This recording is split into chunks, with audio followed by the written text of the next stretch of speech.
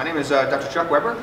I'm a psychiatrist and have also Dr. Jeff here. He's a doctoral level CRNA. He's doing my ketamine. And I have just a couple slides on ketamine and how we kind of augment. So I'd like to both introduce not only our clinic and what we do, but also TMS, or transcranial magnetic stimulation. And as you can see with the title, what I really want you all to think about and what I hope to impress on you is, one, it's been around for a while, but that it is kind of pushing against some of the prevailing wisdom. And I think that we are just at the cusp of the things that TMS can actually accomplish. So, I'd like to start with something funny, of course. The voices, if you can't read this, hey, I'm convinced 10 out of the 9 voices in the head tell me that I'm perfectly sane. So, I do know that the voices are not real, but they still have some pretty good ideas. So, we have a lot of dark humor. So I'm not going to read my slides. I figure that everybody in here is very learned and educated, so we're just going to go and tell you certain things about what we're going to be doing. So our mission and vision.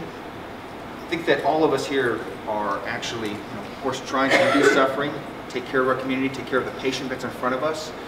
And one of the things that I really wanted to focus on, especially leaving the Chief of Behavioral Health's kind of job, was how can I affect in a global sense, and how can I affect more as a community? And I've been in a very blessed situation to be able to do that and to surround myself with some people that are much more giving, more smarter than me, and making this organization work. And our main mission is our veterans and our DoD, but now after 4 years we've expanded to serving about 20 different insurances and kind of moving to more of that civilian side as well. Go ahead. So a little bit on our background. Like I said, you guys can read this. So I really want to do a little bit more of a narrative, a little quote-unquote story, right? So you can read this, and this is this is the end point, right? This is the things that we're doing right now. But all of us here had a beginning. All of us got into psychiatry, behavioral health for a reason, and hopefully that's to help our fellow humans and reduce that suffering. But it had to start somewhere. And so before saying, hey, this guy, prior service infantryman, so those are guys, I carried stuff, I dug foxholes, and I shot at things. So I'm educated beyond my intelligence.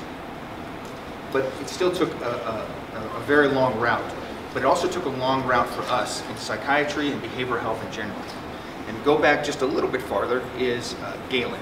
So anybody know who Galen is? Anybody? Galen, yes.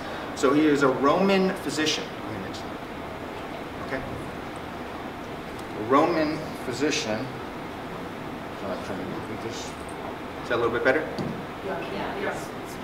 Speak up? All right, I moved it away because we were like, boom. So I got to use my big boy voice. Okay, I'll use my big boy voice. So Galen was 120 AD to 200 AD.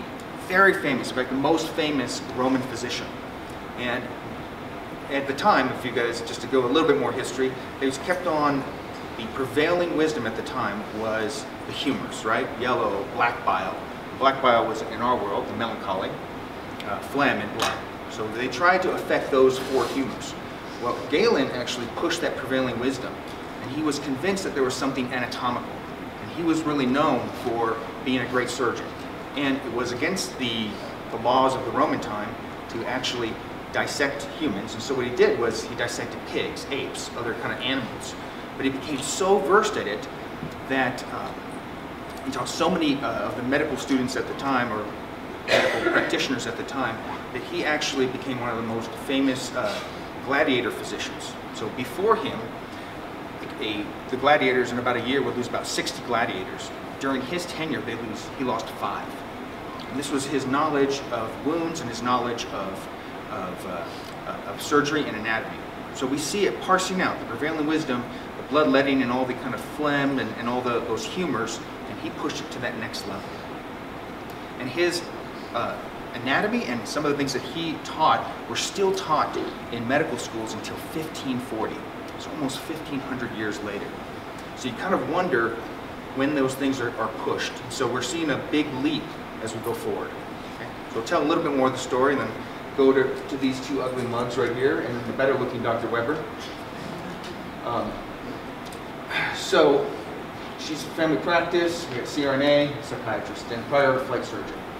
Here is a funny story. This is my leaders and my prescribers. We did team building. A little note to self, you should not let an airborne infantryman pick your team building. This rafting experience was really awesome. However, when they said we have one class 5, and if you don't know, class 5 is pretty big and scary. So when I saw 3 of my providers fly out of the rafts, a lot of things went through my head. That it was very scary. It was very team building. Death has a reason to bring us together. And so that part worked. However, I really probably don't suggest that. I think our next team building was bowling. So, okay, go ahead, next slide. So, a little bit of our staff right now. How many that we have. Now, 70% of us are prior service, married to the military, brats, military brats in some sense. I really wanted to surround ourselves with culturally competent. We get a lot of applications for doing internship, and yeah, we look at everybody, but I really give that predilection towards those culturally competent providers, because that's really what I focus on. Now, I'm addiction medicine as well, so I don't need to do heroin to know that it's heroin. Is bad, right? You don't need to taste dirt to know it's bad for you. However, it does bridge that gap, kind of having that empathy. A good provider, you're going to build that rapport, and you're going to go forward with that. We just might have a little bit of a leg up for that first contact. So, kind of interesting guy here. So going back to our story a little bit. So this guy is Johann Rell. Did I say the auf Deutsch right? Rell? Johann, yeah. Johann Rell, okay. So Johann Rell, and he was another physician, but he's also a philosopher. So he also, in the 1700s, pushed that prevailing wisdom as well. There was a basically saying, if you were insane, if you were mad, you will always be mad. There is no cure, and that was the prevailing wisdom of medicine at that time. Well, he actually thought that there was something else to that. And so he actually is the first one to coin the term psychiatry. It's in Greek, so psychiatry, soul and mind, right, psych, and then actually iatry is actually 2 Greek words together. Latros means physician, and latrika is actually going to be medicine. So it's those who specialize in treating the soul and mind. And so to take even from Galen to say there's something different than the humors, now we have somebody saying, wait a second, there is a possible cure, or we should be looking at this differently. You're not just crazy and being housed away. And so, let's go back. Go ahead. Next slide. So this is a little bit of a culmination of that before I get into the team match. You're like, what the heck, what is this? Well, there's a plan. There's a plan. So, just to do a little bit, Benjamin Rush, okay? Dr. Benjamin Rush, considered the first psychiatry in America, signer of the Declaration of Independence. And he actually wrote the first book in America about psychiatry. Forget the name of it. And as we kind of go forward, everybody was put into asylums back then. Does everybody know the difference between asylum and sanatorium? Way back in the 1800s, anybody? All right, it has to do with money. So if you did not have money, you went to the asylum. If you had money, you went to the sanatorium, okay? They were much nicer. Well, Miss Dorothy Dix here was a huge proponent back in 1785, around there. Don't quote me on all these things. Somebody can Google fact check me. We're going from memory. The memory is the second thing to go, So back in 1785, she really, in the 1800s, she really pushed for there to be a state-sponsored asylum, because they were really housed. They took the madness, the insane people, and they actually just kind of housed them away. She thought that compassionate approach towards them was the only way to go. And so she really pushed the legislators to start creating these state hospitals. Now, we have a little bit of a storied history, right? We didn't really do it right. We stumbled along the way. But she was a huge proponent of that. All right, anybody know this person? The father of American psychology, okay? Dr. James, okay? And everybody knows Freud, we don't have to do that. Now, these people pushed those envelopes. Even Dr. James, he was in Harvard, and he actually had to take a break for a year and went over to Germany and started a psychoanalyst. then he came back. So he was actually the first person to teach psychology at Harvard. So once again, a lot of people, I think it's Dr. Wilhelm Wundt is actually supposedly the father of psychology, but I was trying to pick America, even though I threw for it. Now, these are the good people that kind of try to push that prevailing wisdom at the time. Of course, Freud being a neurologist, and not knowing why that melancholy was dying in front of him. But we also have some bad players. So not only phrenology, anybody know who this person is? All right, so in those asylums, everybody was trying to get the best cure. All right, so this person is Dr. William Awl, A-W-L. He said if you went to his asylum, he would do 100% cure rate of insanity and madness. So his nickname was the Cure-All. It wasn't 100%. Okay, next slide. All right, so we are doing a lot of great things in Colorado Springs, but we cannot do it alone.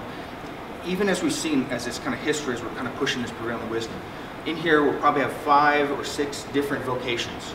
And I think that's great. And even what we've created at the Family Care Center, we need those holistic approach because there's so many different ways, 1,000 paths to Rome, right? And as we kind of understand more, there's more that we can actually complement. So I really appreciate, one, everybody showing up, and also that everybody, what you're doing for your patients and for your communities, whether it's the Springs or whatnot, because you are adding to that history.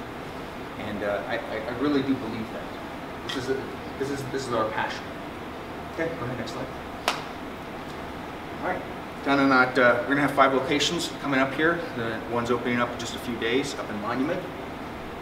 Next, please. All right, another push on the prevailing wisdom, okay? So this was actually from Dr. Sperry. Dr. Sperry in the 1960s, he said that these were the 2. Now, it's not this black and white. You might have been taught this or seen this in grade school. But you kind of wonder, in 100 or 200 years, what are they going to look at us and what is our future going to hold for us? But there is a little bit more to this. Of course, not doing lobotomy anymore. That has its own presentation. Yeah, go ahead, next slide. Sorry. Just for completeness, we're not going to go over, in a sense, MDD, but this is the DSM, the sense criteria. Here are some demographics. Now, for those that are not from Colorado, okay, if you looked at U.S. News and World Report, Colorado Springs is always in the top 5 as far as best places to live, best places to retire. And currently, we're number 5 right now for this year. However, we have some other dubious statistics, and those are number 3 for suicides. So currently, we're about 26 per 100K. The average for America is 13.5 per 100K. And El Paso County, the county that you're in right now, we are the #1 for veteran suicides in the state. So we're very blessed to have on our staff Dwayne France. He's a counselor and also another vet, a retired NCO. And he is on the governor's and the El Paso Suicide Prevention. And so I'm really glad that he can support that, and it's huge, especially for our most vulnerable. As you can see, some of these, if you can't read in the bottom, depending on even the sexual orientation, 42 per 100K. I mean, it's abysmal. So there's a lot of the demographics that we have to focus on. Now, this slide just kind of show you a little bit about what's not being treated and why all of you are needed so much, and why there's a place, TMS meds, spiritual, holistic approach.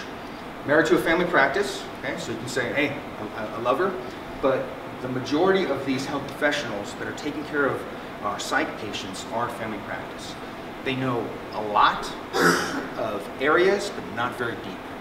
And so I would contend that there's a lot undertreated, and you add that with the no treatment, and you have a significant portion of our patient population that is really getting either inadequate care or no care. Go ahead. And we have all these great theories, and we're not going to do a cure-all, but we have to definitely look at, you can't have these, the military used to call them good idea fairies. You can't have a good idea fairy without results, but we have to kind of know where we're going with that. So this is an axial view, okay, so this is actually the left side. So when they've looked at about 10,000 of these SPECT scans, okay, single positron emission tomography or computer tomography, these are the things that are lighting up, the things that are people that are not depressed. I actually changed this from normal, because I don't even know what normal is anymore. So it's really not depressed. All the brain is working, both sides are working when they're doing activities, when they're actually doing functional MRIs. People that are depressed, these areas are not working. So this has been shown consistently over and over. That's just one from the Mayo's. So what does that mean? So what that means, in a better view for some people, sometimes radiology is a little bit difficult, but the cortical limbic system, what it's showing here is this area right here is on the executive function. So just as a little bit of a reminder for everybody, I contend that anxiety, depression, PTSD, social phobia, it really cannot exist without a frontal lobe. We need to process these things, we need to go into those dark places, we need to actually plan our suicide, we need to actually plan that fear and that anxiety that's going on. We might have our amygdala, our alarm system going off, we might have bad memories in the hippocampus that are giving us those cues, but we have to process it. So what if that process either not working enough or overworking, so there's a hypo or hyperactive kind of portion, and what they showed back on that other slide, in that dorsal prefrontal cortex, this area is not working. And it's not working for all the neuroreceptors. And there's only a few of our meds that actually work very well. Go ahead. So I threw this in here. I'm not going to do total endocrine, but sometimes it's hard for people to, on the neuroanatomy, kind of conceptualize. But the endocrine system is very easy to kind of say, if something is not working, just say for the thyroid, we try to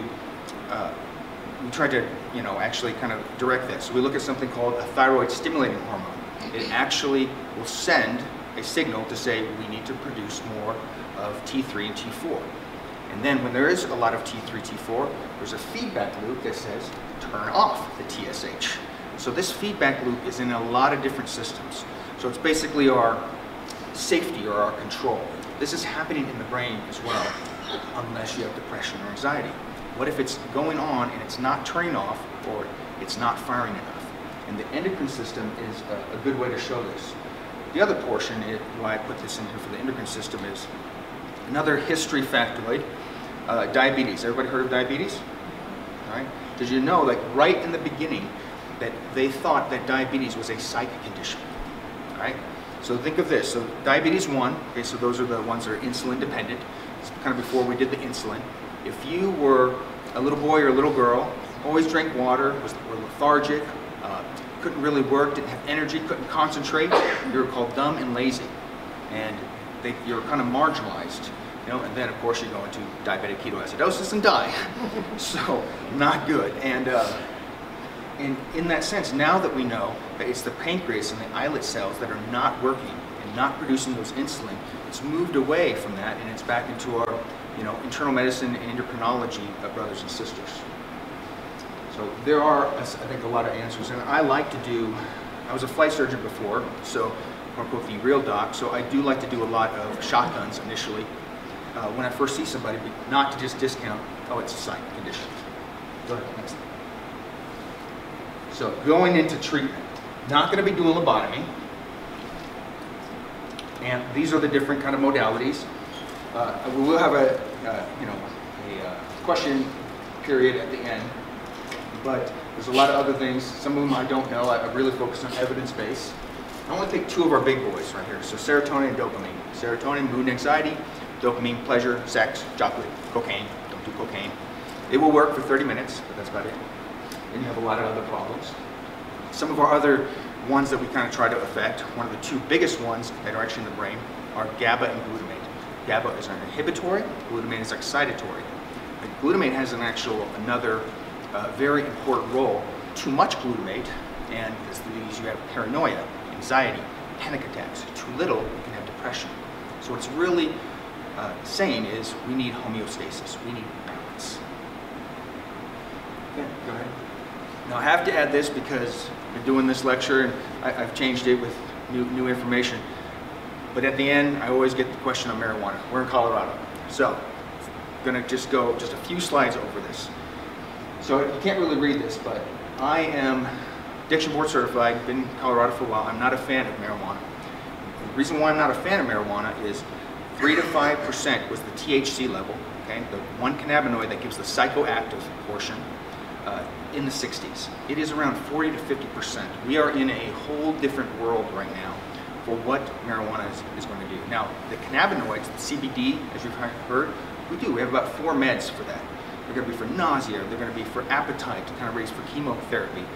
There is a pain aspect, but if anybody didn't actually read the actual study for it, it's for blepharospasm and musculosclerosis. That is actually the indication for it.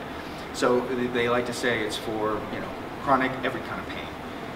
I would say for your patients, and I like to just contend, if they have depression, anxiety, panic attacks, this will not work for them. It will work for them like a Snickers bar for a diabetic. It will work for about an hour and a half, but eventually it will give out because of the THC levels. Now I think that once we do a little bit more on the cannabinoids, we actually can help. What they've actually shown is all of these things are happening. Can you imagine, we try to work on this, right? Their anxiety, their paranoia, their addictions, their loss of motivation. So all of these things are affected with THC. I really have not found, and I actually scurried the NIMH and NIH last night just to see if there's anything new. The studies that are positive, we wouldn't call them studies in psychiatry. It was the cure-all, right? It was a study of 24 people, of 10 people that were positive. You're like, no, let's go with like 10, 30,000, and then you've got my attention. Next slide. Just a couple things. This is another SPECT scan. So normal, healthy brain. This is an 18-year-old. It didn't have to be daily use. So if you can see, you don't have to kind of know the areas of the brain just to know not a lot of holes, a lot of holes. A 16-year-old with 2 years of daily use, and this almost looks like an Alzheimer's patient. Okay? So that daily use and the use before the age of 24 is coming back over and over as not being good. In fact, there's an 18% chance to cause schizophrenia.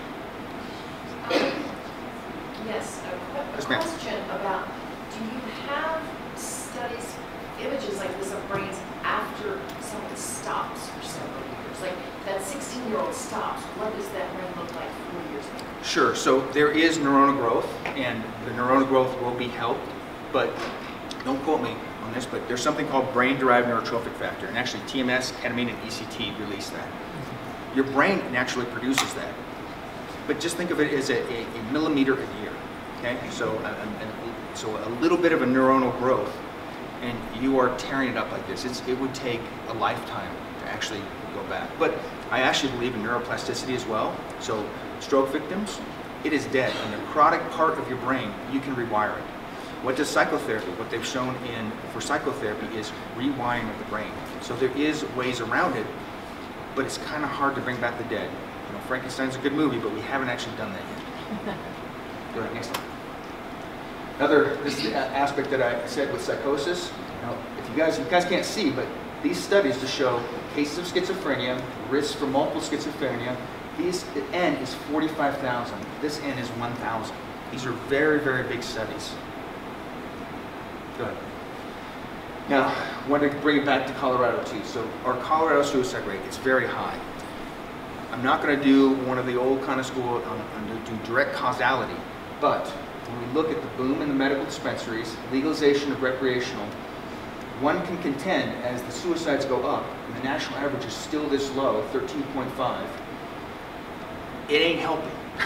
So that would be the only thing that I contend is as you kind of think about this, because if we put on our white coat and our stethoscope, you know, I don't know when the last time I did that, but if I did put that on and told you anything, usually it works 30% of the time. That's the placebo. And so when people have said, this is the only thing that works for me, doc, this is the only thing for PTSD, anxiety, depression, when you look at big studies, it's only about 30%. It has not beaten that placebo yet. But you will find people that that's what works. Okay? And number of suicides for marijuana present by year. This is just whole neck. That one was Colorado. This one is actually for the whole United States.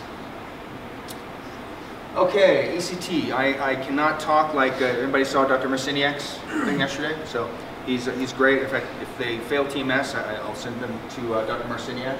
But I wanted to do a little bit because we're actually going to take advantage of some of the physics on ECT when we're doing TMS. Next, please. So a little bit of an intro. This guy's actually still alive. Boom, it wasn't like a dead white guy. It's a live white guy. Dr. Anthony Barker, 1984. He basically showed that we're actually can create that cortical activity with a magnet. Now, you've heard of the EEGs, right? Okay. So what it's doing is it's reading voltage that your neurons are actually creating. It's going through the skull. All right. So we are a neurochemical machine up there. So it makes sense that we can take advantage of that. So actually, those trials actually started very long ago. I mean, not like the 1700s or Galen, but a lot longer than when it took to get treatment resistant. And actually, it wasn't until about 2013 that insurances started picking it up. Not all of them are actually there yet. Because a lot of them, the FDA says one failed med, but most insurances, some ask, I want 4 with Q augmentations, and did you try lithium? And I mean, is there a full moon tonight? Yeah, military did not teach me about insurances. And the people that are really good are the people with side effects. If you looked at those people that are undertreated or not treated, a lot of them are that they don't want to take meds, or that all of them have failed. Now, some of the gene tests are helping us, but even the gene tests are not great. Those are probabilities. Okay, and recent indication for OCD. Sorry about that, Dr. Nina.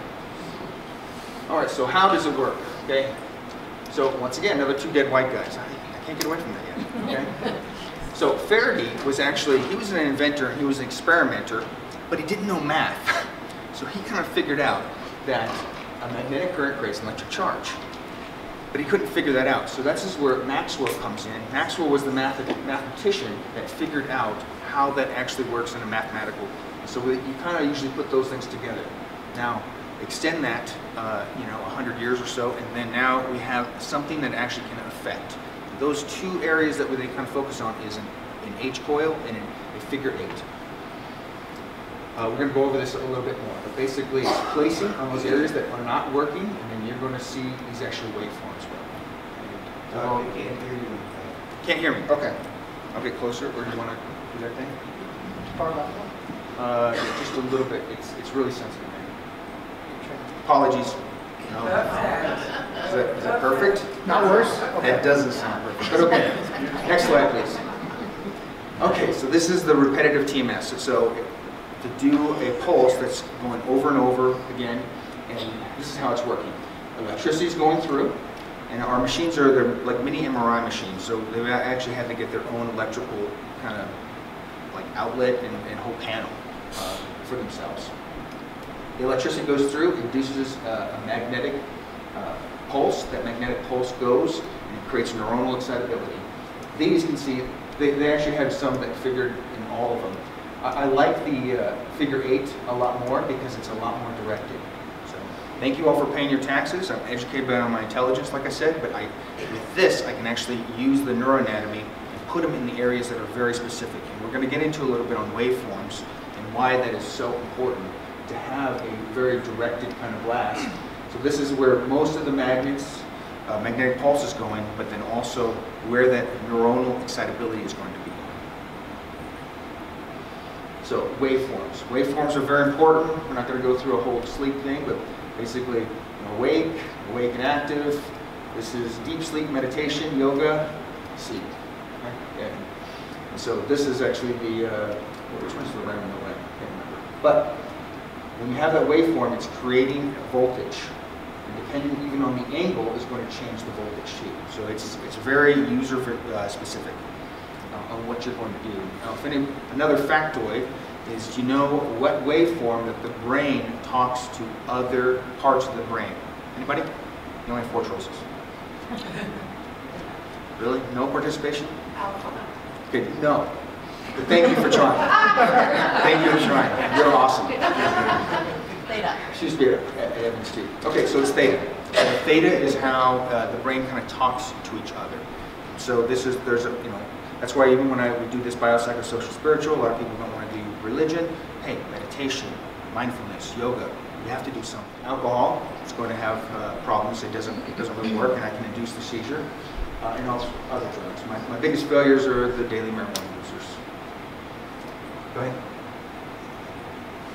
So what is it doing? Those neurons. Now this is actually to me the kind of cool and kind of geek out So even though I'm a Star Wars guy, this is really Star Trek.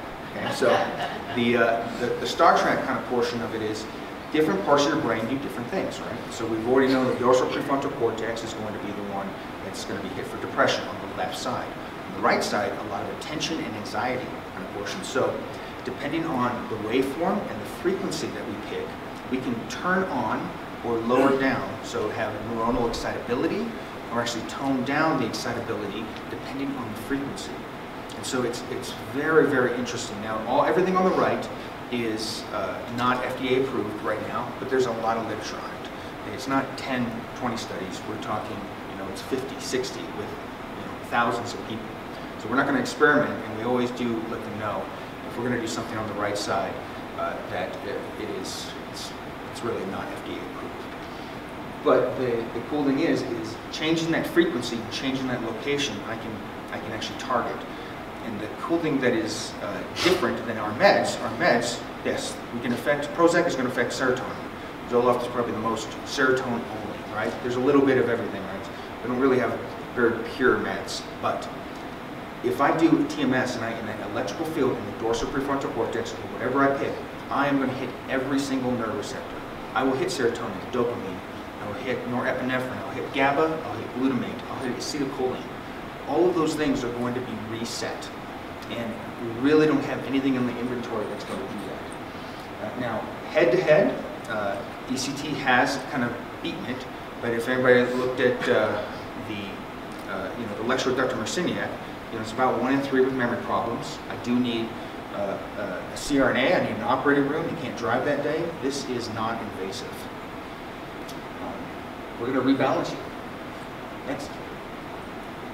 So here is one of the machines. This is the one I have. I had another one, and I pretty much focused on this. This is the MagVita or MagVenture. The reason why I picked it is I'm part of a clinical society, and this is what they use for the experiments. And so I don't experiment on people. We do the ethical thing, but I look at what smarter people have done and then try to reproduce it for some of the non-FDA approaches. And it takes advantage with this arm that I can pick anywhere part on the brain. So no restrictions. It's not like that ECT. You're awake. We have Netflix or YouTube. One person listened and learned Spanish during their 20 minutes sessions. It's about for 6 weeks. There's a tapping sensation. Just so anybody's had an MRI, it's the tap tap.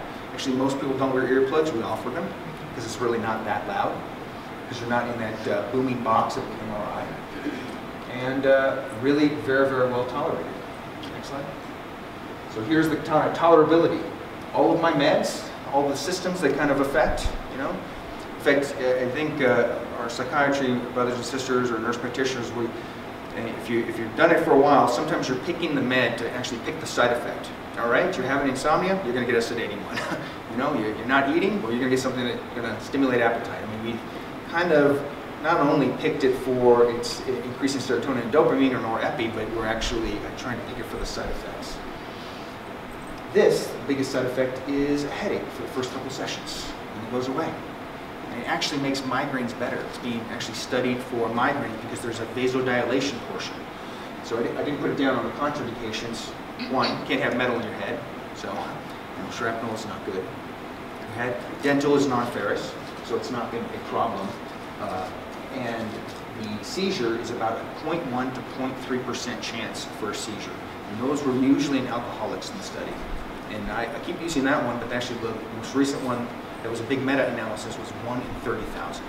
Very, very rare. Yes, ma'am? So if you have people that have migraines and have had this and not had it trigger a migraine? No, it usually gets better. It usually gets better. Now what it could make is a tension or cluster headache. Could make it a little bit worse until they get used to it. But I do conservative, slow and low. So I find that motor threshold and I usually cut it by about 20% and then we gradually go up.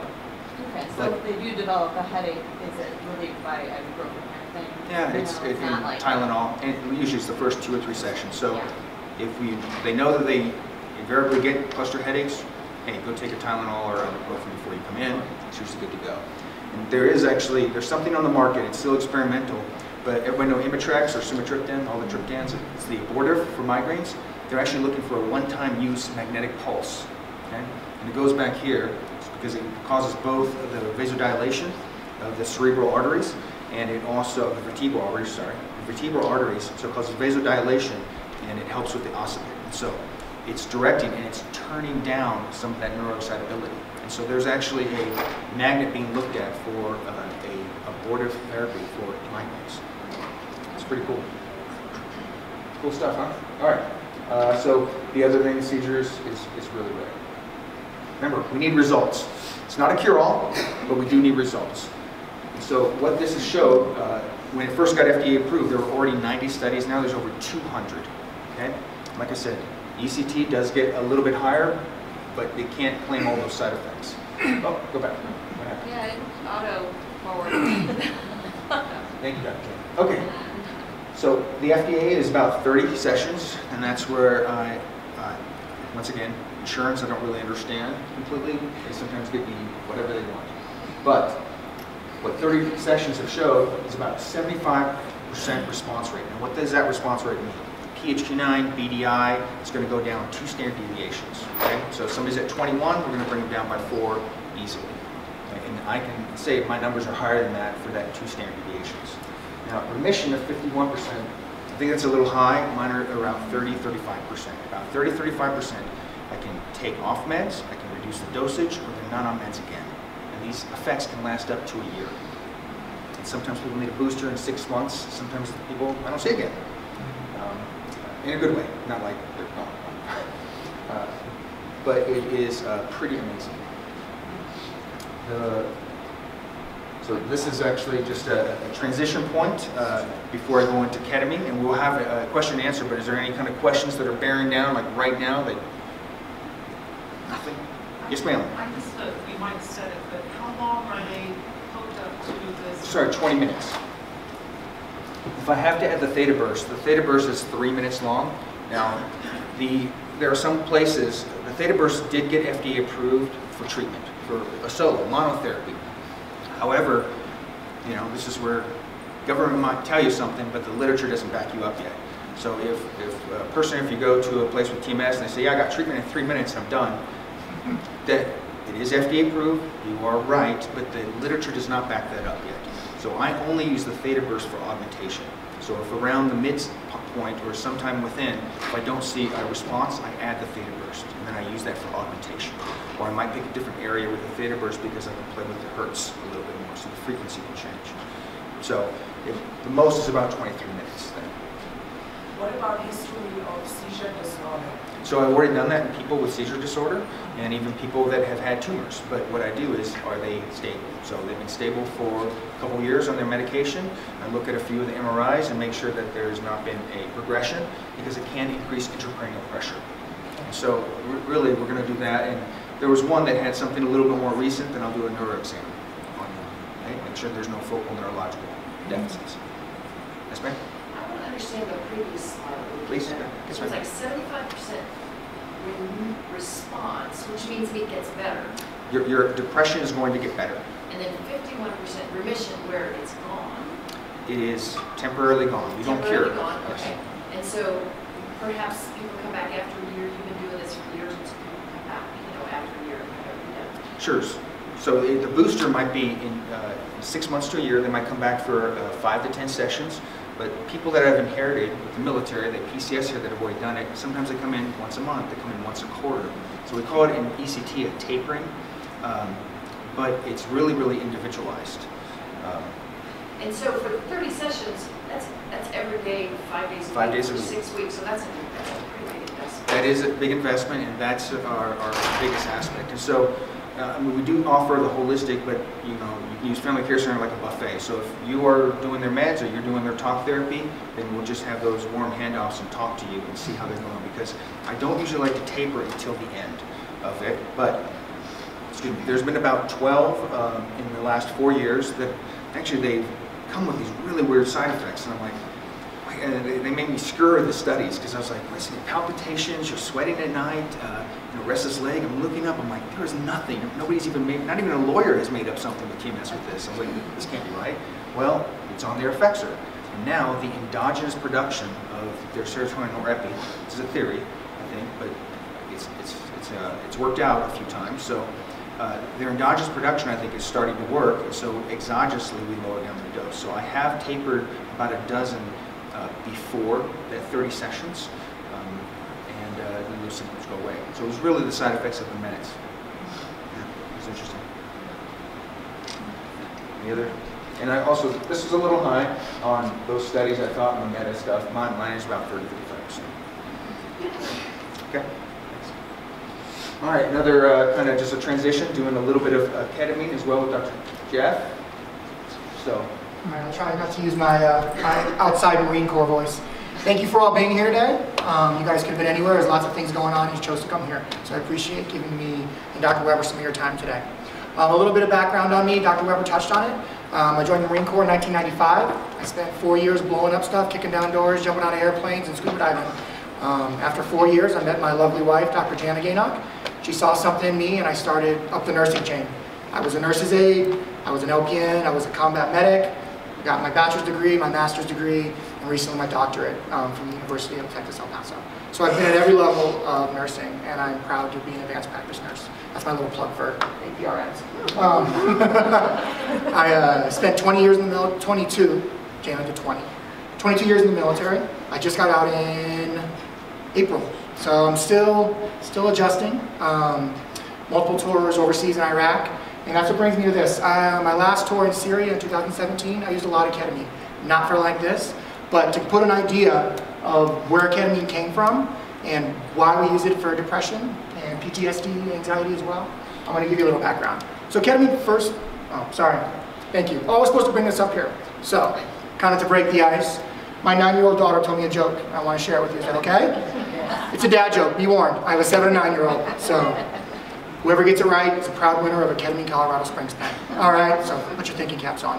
Why don't you play poker in the jungle? Oh, man. Oh, I heard it. Who said it? All right, you win a pen. Can you pass this back to her? Can you throw that? I don't want to throw it. Don't throw it. Don't throw it. Workplace violence. Yeah. For those of you who didn't hear, you don't play poker in the jungle because there's too many cheetahs. So yeah, so I'll be able to tell my 9-year-old that I told that joke today. But back to the pharmacology of ketamine. So your eyes aren't playing tricks on you. I chose this slide because things are a little bit scrambled up there with those ketamine vials. Ketamine's been around since the 1960s. It was first synthesized. We started using ketamine a lot more in the 70s and during the Vietnam War. That's where it got its fame. It's very stable, doesn't cause any respiratory depression, and has very few side effects. I trust this drug inherently. When my 5-year-old had to have surgery, when somebody pushed him off the monkey bars, ketamine was a drug that they gave him while they stitched up his eye. And Dr. Jan will vouch for that. That really happened. It is what we call dissociative anesthetic. That's how I use it in anesthesia. If you had to have your ankle worked on or your shoulder worked on, this probably 90% of the time you had ketamine during your anesthesia. The way we use it in major depressive disorder. So for a surgery, I might use up to 100 milligrams to 150 milligrams or 50 milligrams, depending on it. A large, robust dose. And with that, you get that disassociation. You really don't care what's going on. You get some opioid-like effects. It hits some of the mu receptors, so you get some pain control also. So it's a great drug. How I use it in treating depression, I use about 1/10 of that dose. A sub-anesthetic dose is what we like to call it. So for an average patient, I would use about 0.5 milligram per kilogram. So to put that in perspective, my starting dose out for the average female, anywhere between 30 to 40 milligrams. So a very low dose. And what that drug does during that infusion, right here, this is what it's a light up of an actual neuron. And I want you to kind of picture in your mind, this is the best way that I've found to describe it to my patients. If you can imagine your neurons in the fall, like a tree branch.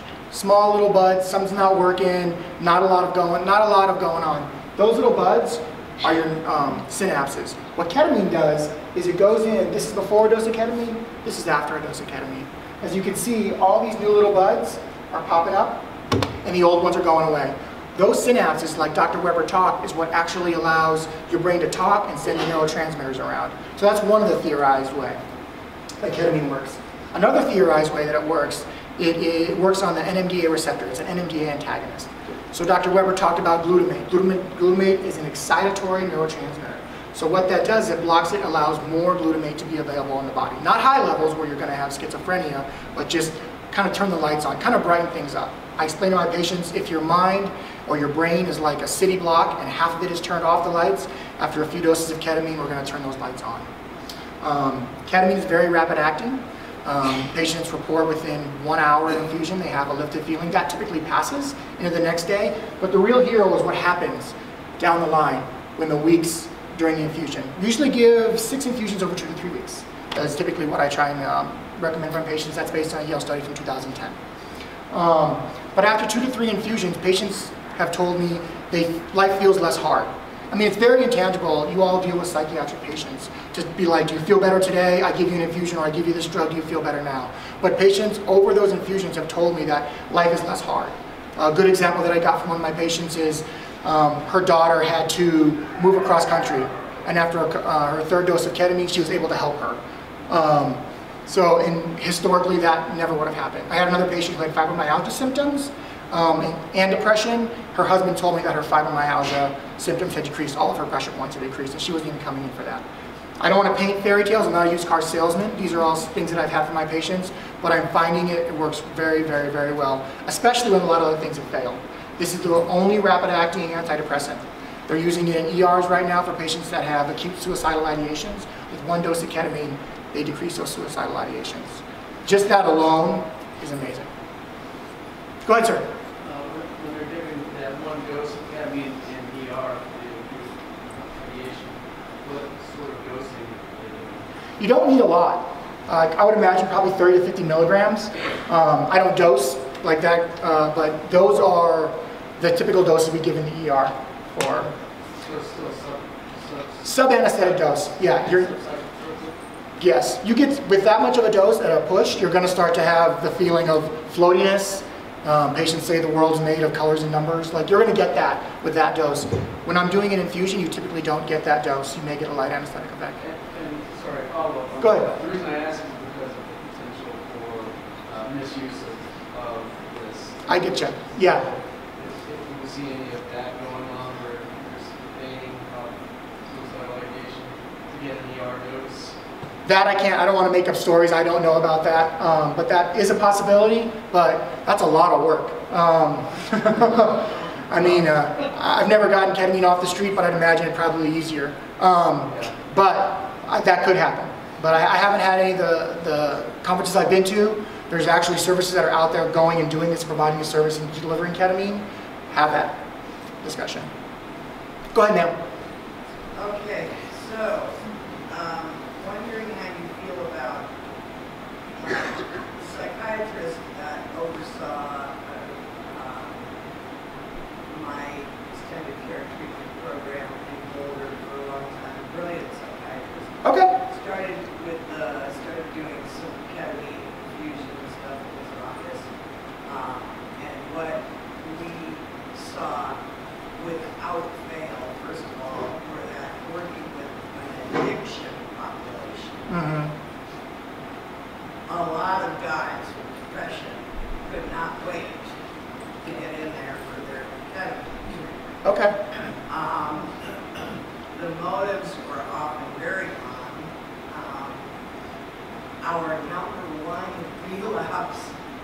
relapsing drug, as a matter of fact, we drug tested guys really regularly, and kratom was the drug of choice for relapse because it was producing a heroin type effect, a little, obviously a milder one, and it didn't show up on drug screens. Okay.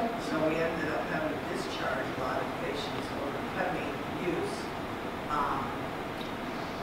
What we saw was some patients that did not have addiction, but truly had depression and were never, ever, ever been able to be helped. We saw those people benefit from it. Without exception, every one of the addicts that went for it, even if they also suffered from depression, ended up in complete relapse. Can I take this one? Sure, go ahead. And one of them even committed suicide within about 2 months. So I'd have to look at the big kind of studies, but we also are paired, Family Care Center and Direct Care and the TMS with ketamine. It's a medication-assisted therapy. So 4 of us have X designators, and so we're already treating the addicts as well. So we're going to know that, one, we do the saliva test. Let me tell you, so it's, I don't know if there's any lab people, but doing a UA, yeah, that can be fake. There's a lot of things. You almost get instant, veracity as soon as you're like, put this in your mouth right now. And then they put it in, and we can find if they're actually even using their opioids, their Suboxone. So I haven't really seen that. The biggest contraindication with Dr. Jeff has kind of also noticed, and I think we've only had one patient, was ketamine actually dependence. You know, because it can help with the ventral tegmental area going into the reward pathway for those addicted people. You know, or can they be actively? No, we're not going to do that, but we do screening as well. Yeah, and I'm sorry, I didn't even bring it up in No. a controversial way. It's just, as an addict, as you, myself, as you're describing the effects, you know, my addict brain's going, wow.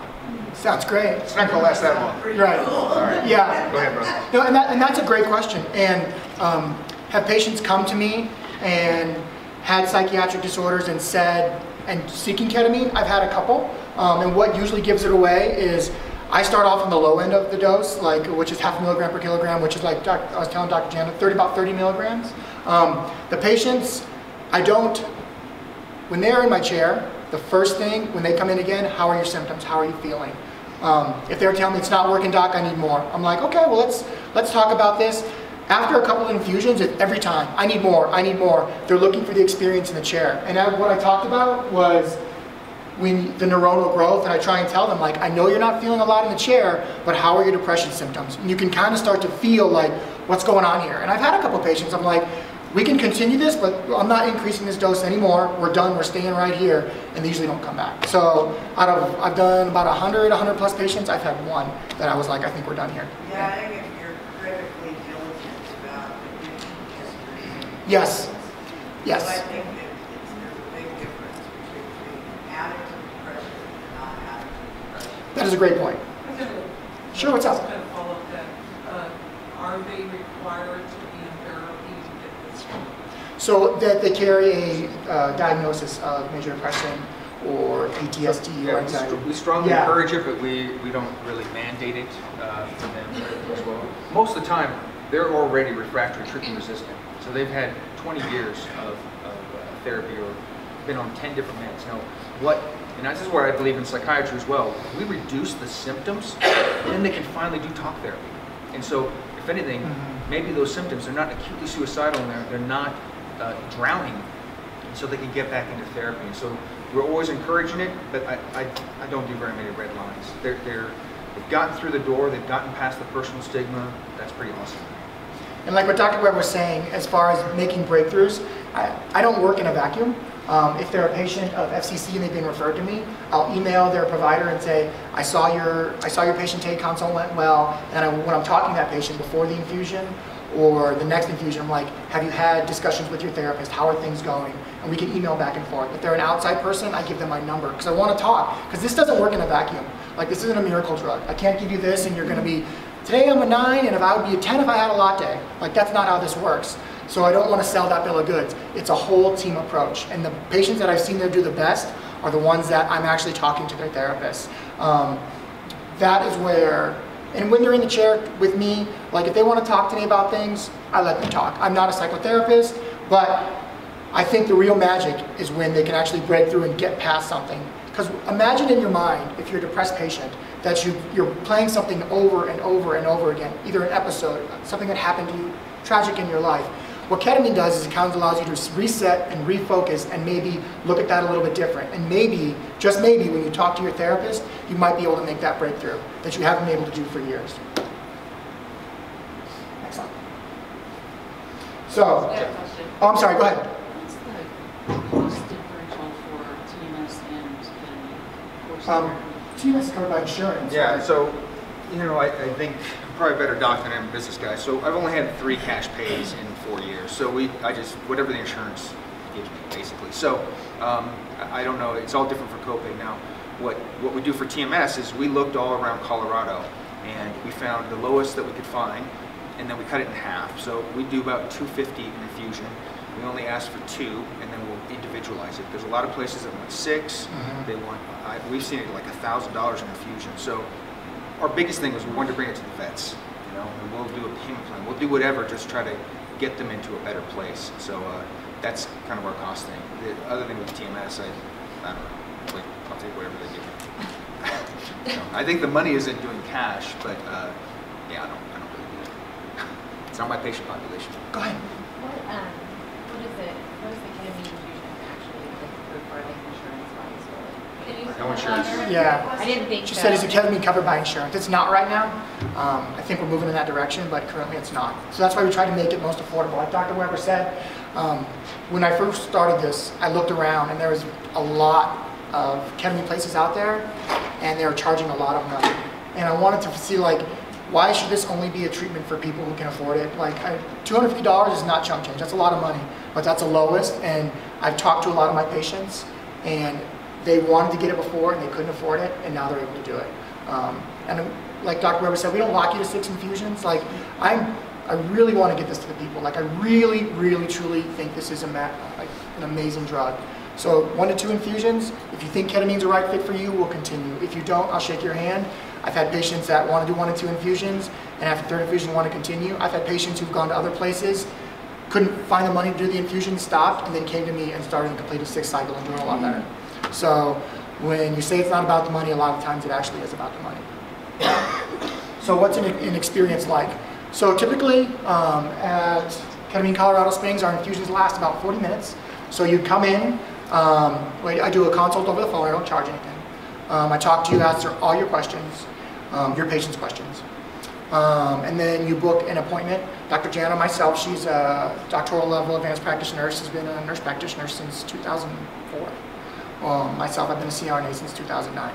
So we have a lot of experience. One of us will be doing your infusion. During the infusion, we start an IV. The ketamine goes inside of the IV bag along with some anti-nausea medication just in case. Some patients can get a little bit nauseous, kind of like a floaty feeling with ketamine, a little bit disconnected, very rare. I've had like 2 or 3 patients report mild nausea, but I pre-treat with antiemetic beforehand just to decrease that risk. I don't want anybody feeling nauseous. During that 40-minute infusion, I monitor your vital signs. I've got a little monitor right there. It doesn't beep or anything. Make sure that your blood pressure and heart rate don't get out of range. One of the side effects of ketamine, the reason we love it in anesthesia, is you can see a 10 to 20% increase from your baseline heart rate and blood pressure.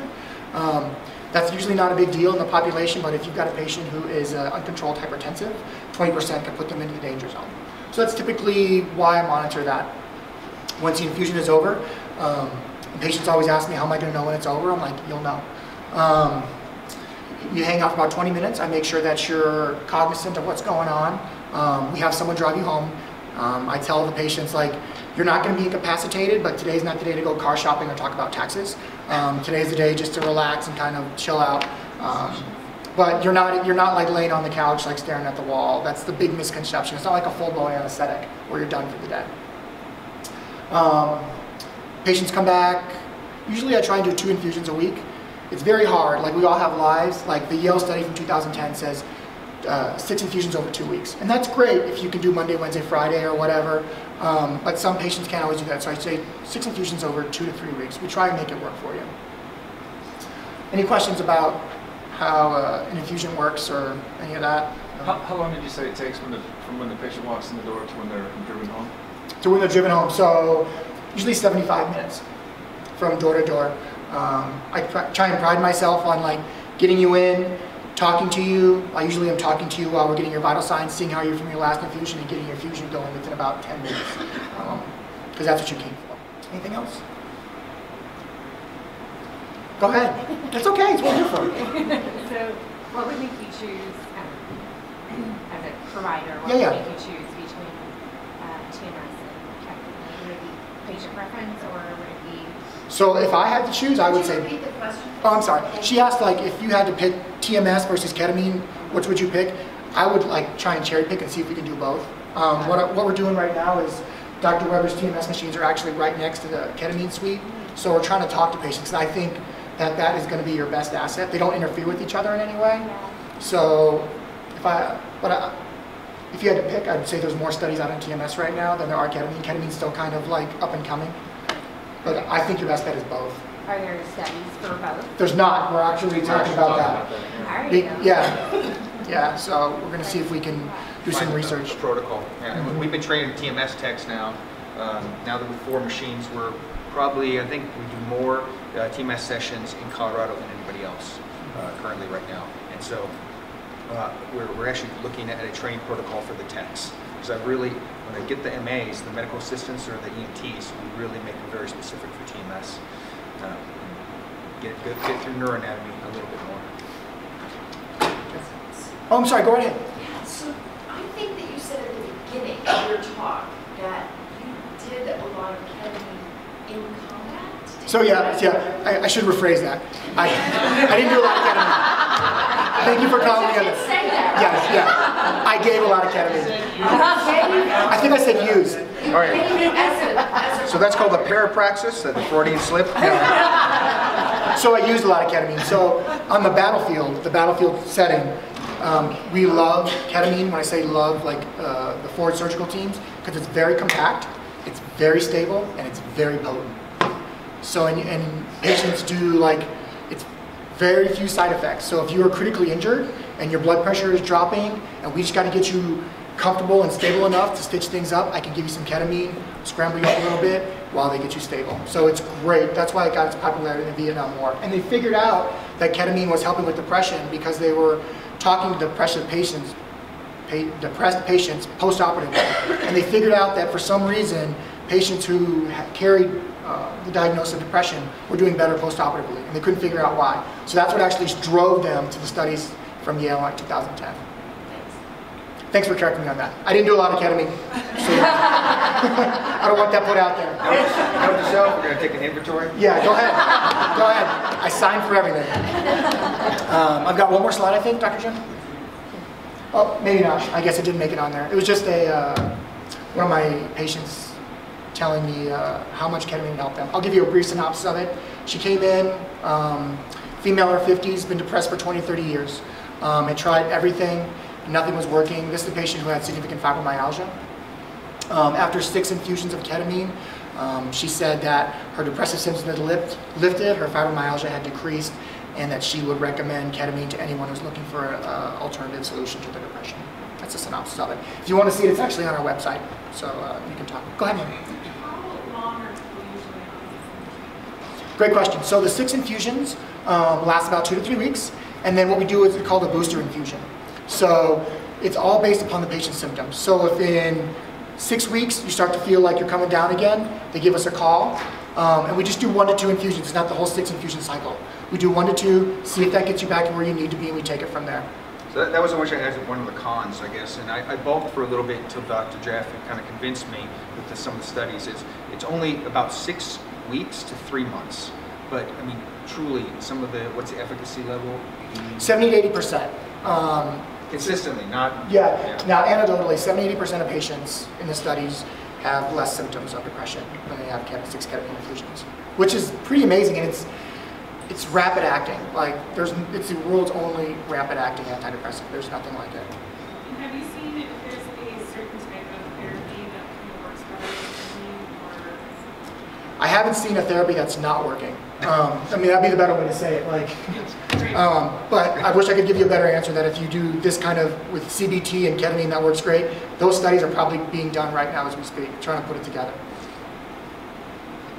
Yeah. Go ahead.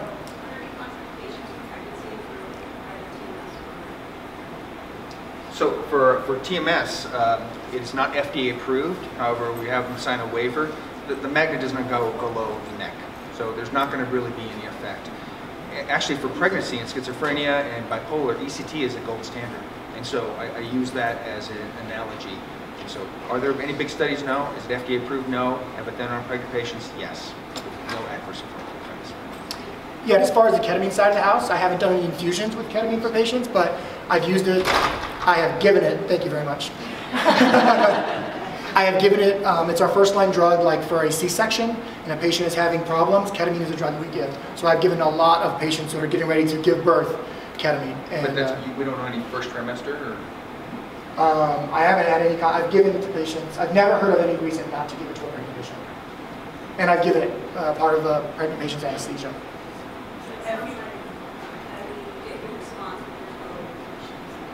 I'm sorry, what? With ketamine? Well, yeah, that remission, so it's response and remission, I think, that's it's happening. It's the duration with the ketamine, you know, but it's a half-life of 2 to 4 hours that's affecting somebody for 6 weeks to 3 months. That is amazing. We don't have anything like that in our inventory for psychiatry. So, yeah, I mean, I think pretty much this not only is statistically significant, but it's also the remission. The remission level is higher than TMS and ECT, actually. Come up here, I had a question. I Go have ahead. a question, but it has nothing to do with ketamine. That's okay. Have you guys heard anything about hallucinogens?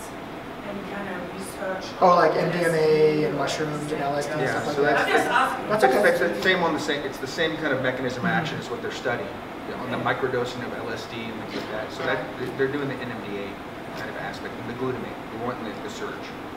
Yeah, and the only reason that ketamine is getting the notoriety that it's got is because I can give you an exact dose, an exact like time frame, and I can titrate that. I don't know how to titrate a portion of a mushroom or a half of a legal street drug. Like those studies haven't been done yet, but maybe. Any other questions? Go ahead. But this is not about either one of those issues, but it's Great. about patient care center.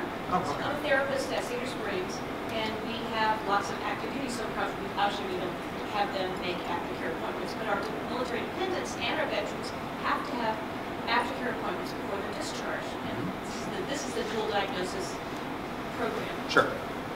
We have a really tough time getting anybody to call us back from the family care center to get appointments. That's that's the kind of first I've heard of that because we're actually Cedar Springs and Peakview is like one of our #1 referrals. Right, you think, right? Yeah. So on the acute units, there's a discharge planner who's making the appointments, but our patients make their own appointments, and they're not getting return calls. So I'll If I look had a into direct person yeah. I could call myself, that would be great. Sure. No, we can give you, and I think that actually Carlos has gone by there and given the bat line to you. So for the discharge planning people.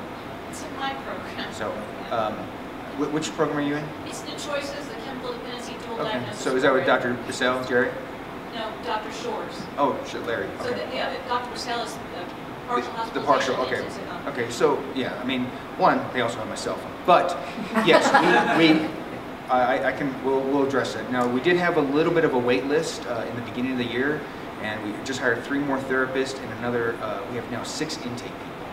So it is, you know, like I said, learning a little bit on the business side, we have increased about 30 to 40% each year for 4 years. So we're scrambling. I'm trying. So I will get back and I'll make sure Carlos will give you the bat phone, will direct to the intakes. But the intakes also, intakes@fccsprings.com, and I mean, they have a very fast response rate. You know, we did a commercial and we had like 300 voicemails, but the intake, actual number, intakes@fccsprings.com, and we'll respond that day. So our patients don't have access to computers while they're with us. Sure. Right. So if we could check that ourselves. Yeah. You can send us an email as well. And I'll have Carlos go by Cedar. I stole him from you guys anyway, so he knows everybody over there. He's here. And he's here. Because when he won't talk to us, he doesn't like us. No, he likes you guys. He likes you guys. What other questions? Anything else FCC sucks at? Just joking.